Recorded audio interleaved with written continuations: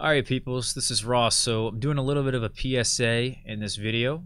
I get this question a lot. It kind of goes somewhere along the lines of, Ross, help, my fig tree has woken up. And it's really only January or February or March. And it's the wintertime. We're still really far away from spring. So what do I do?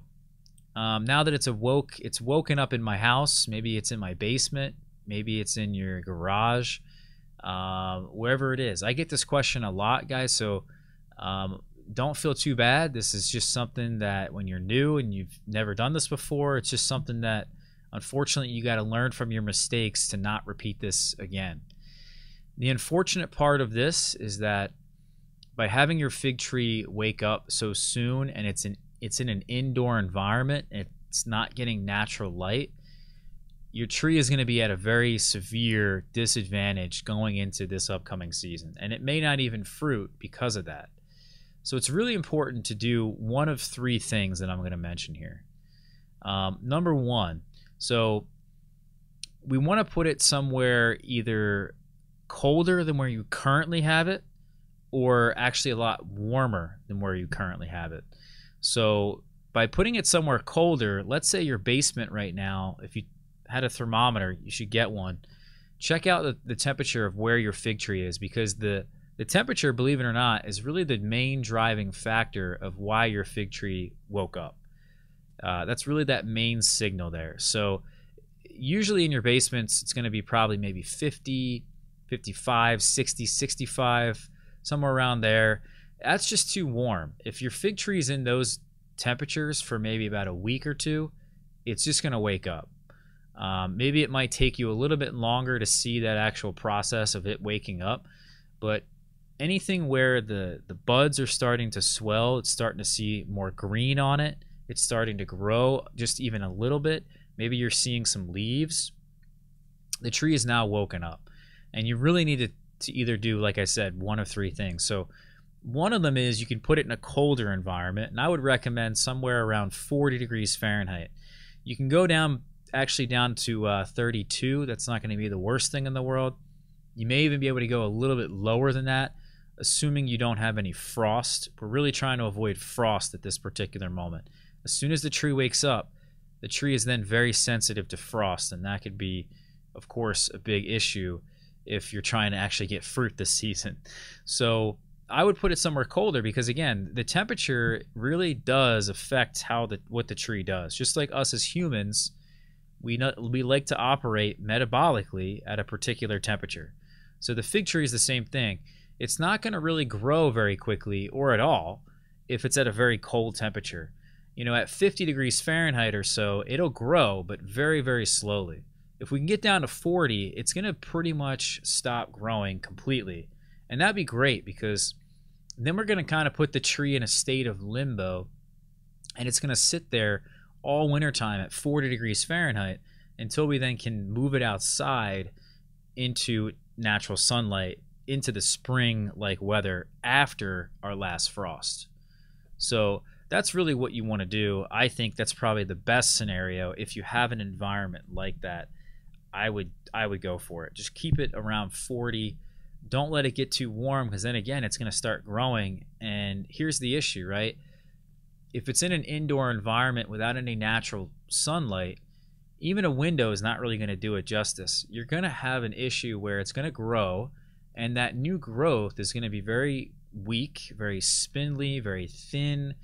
It's going to be pale green in color, and it's just not going to fruit this year. It's also going to affect the long-term structure of your tree, and you could then actually sort of be penalized in future years because you did this. So I would just highly recommend, especially if you don't really know how to prune your tree just yet, try to put it in a colder environment. Now the other option is to put it in a warmer environment. So you're at 50, maybe 60 degrees Fahrenheit. What you're looking for now is somewhere between 70 and 80. Ideally, you want to get to 75 and 80. The warmer you can get it, the better. Maybe you guys have a southern window that gets a lot of light, or a western window that gets a lot of heat.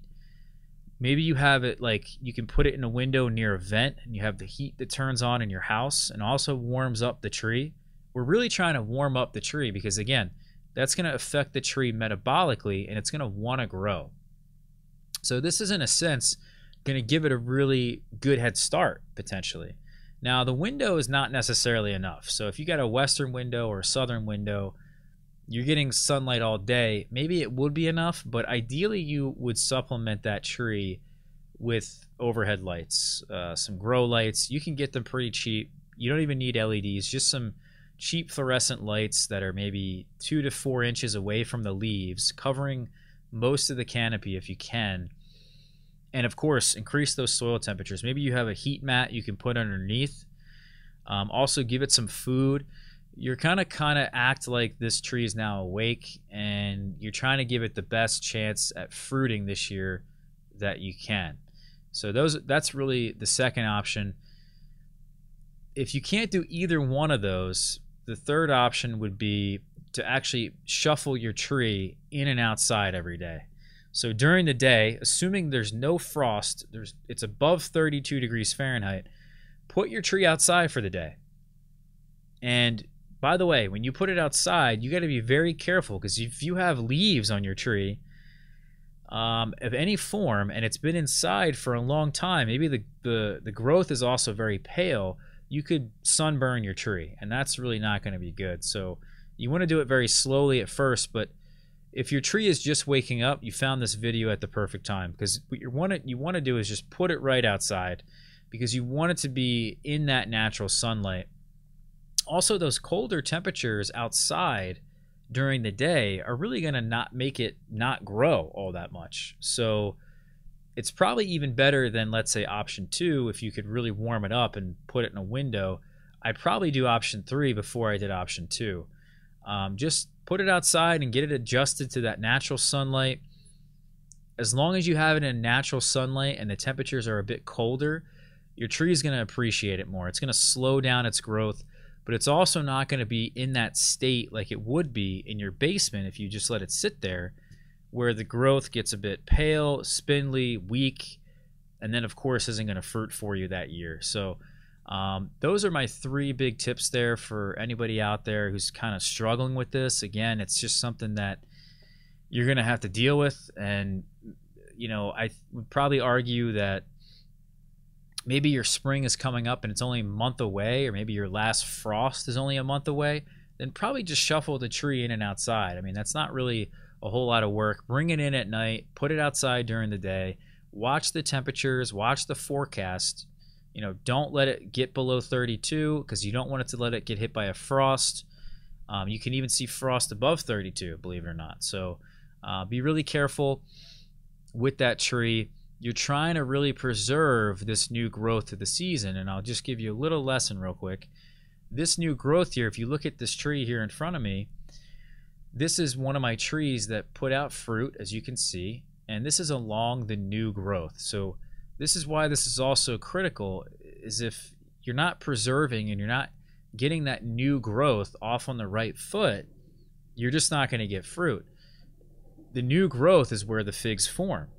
And that's, of course, if you're trying to get main crop. So if you see figs on your tree like this, obviously you're doing something right. Now, sometimes you might see some breba, and that's even maybe another reason to really try to get your tree in the right environment if it just woke up, because then you have some fruit on your tree that potentially is just going to ripen in your basement, and that's going to be probably the worst tasting fruit you'd ever taste. So really try to preserve this new growth here, guys. And I'd also recommend for anybody out there who's new to this whole thing, obviously we do a lot of videos around figs. Just try to, you know, pay attention and keep up to date on what's going on in the season. I'm going to bring you guys through this whole process. You can know exactly what you need to do, but something here that you can go to and look at is on my blog. It's figboss.com, and there's a blog post I have here. It's called the 15 Steps to Success. It's a fig checklist, and you can just go down here and see exactly what it is that you need to do to make sure that you have a successful season. There's 15 little tips there. There's also all kinds of other tips and other blog posts I've made. I did one that's on nine ways that you can fail or something like that. There's one that I'm totally blanking on, but there's about 3 or 4 really good blog posts for people who are brand new. One is called the Fig Timeline, so you can type that in here, Fig Timeline, hit enter, and here's the fig tree timeline, so you know exactly what to do at any point in the season. You can use this and follow right along as I'm going here. So, alrighty, peoples. This was Ross. I hope you guys will stay tuned to more videos. I hope you guys have a successful season. Your fig tree gets through this all right, and we will see everybody soon. All right, take care, guys.